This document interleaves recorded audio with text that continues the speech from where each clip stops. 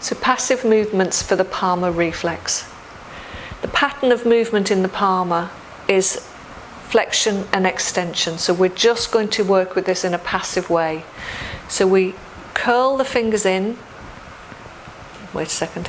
Thumb over, curl the fingers in, place your hand over the top and just squeeze and hold for the count of 5, 4, 5. And then what we're going to do is we're going to go into extension. So we just hold everything into an extended pattern. 1, 2, 3, 4, 5. And then repeat this 3 to 4 times.